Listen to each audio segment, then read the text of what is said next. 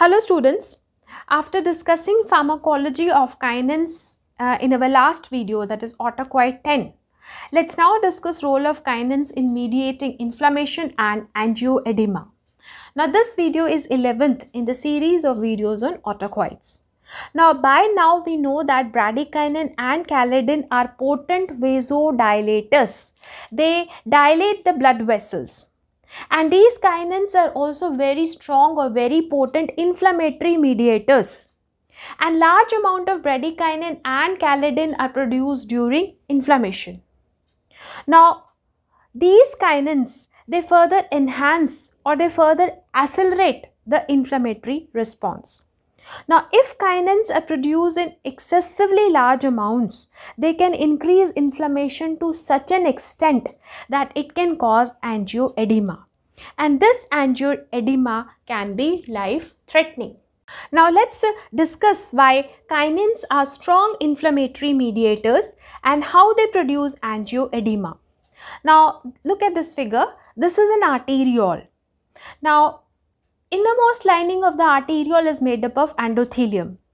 Now, kinin stimulates the production of prostacyclin, that is PGI2, and endothelium derived relaxing factor, that is nitric oxide from the endothelium. Now, both these factors, they cause or they produce excessive vasodilation. So, as it is shown here in this diagram, the diameter of the blood vessel increases.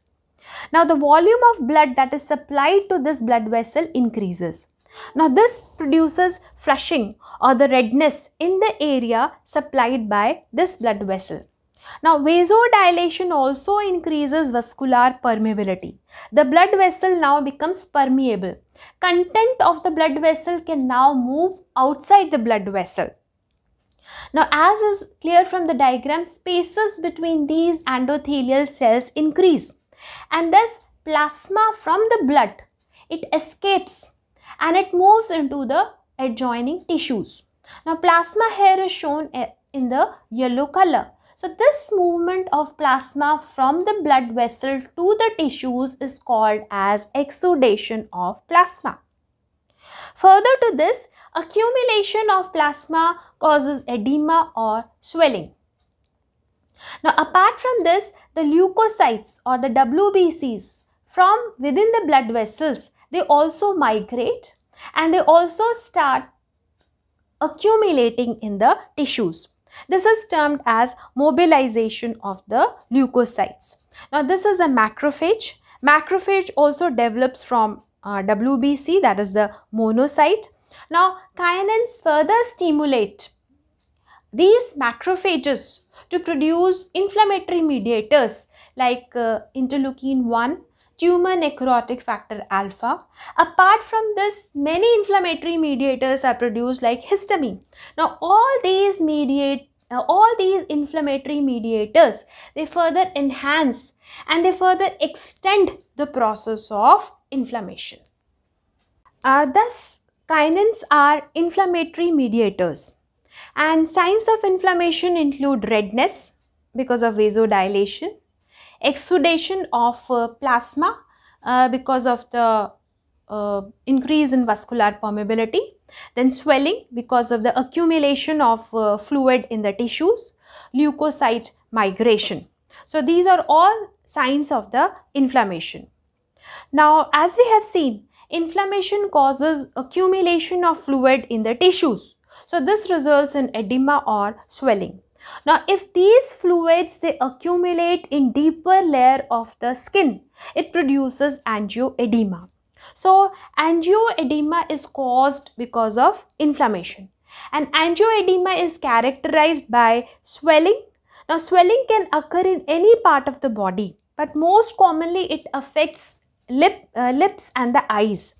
Then face, hand, feet and genitals. Now, many people also experience red rashes on the skin. Now, if the inflammation causes swelling of tongue, pharynx, larynx, then the person is unable to breathe and angioedema becomes life-threatening. Now, episode of angioedema commonly lasts for about 1 to 3 days. and it usually gets better on its own.